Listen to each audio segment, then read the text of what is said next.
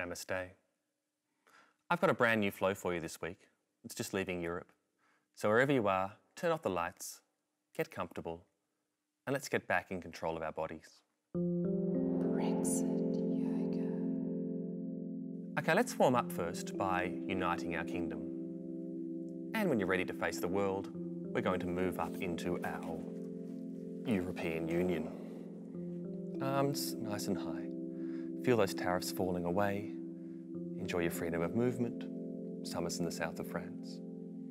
And holding this position for several decades before moving up into our rising nationalism, also known as I don't like paying Greek debt. And from here, we'll head slowly down into our referendum. Remember to breathe. Now, some of you might want to remain in this position. Some of you might want to leave. Just listen to your body and feel it being pulled ever so slightly to the right, and leave it is. This, of course, leads us straight into our instant regret. So just feel your trading power diminish as the price of camembert increases. You're doing great.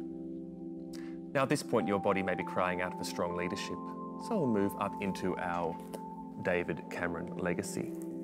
Leading your country now to the brink of a monumental shift in world history before walking away.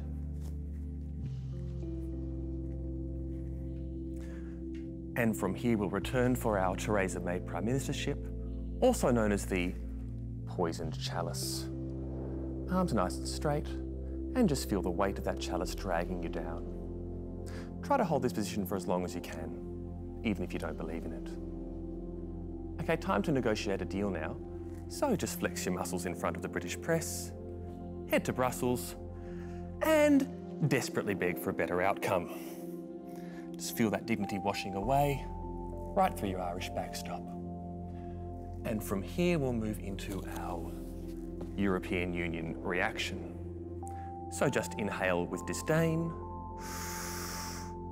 and on the out-breath, express your position nice and clearly.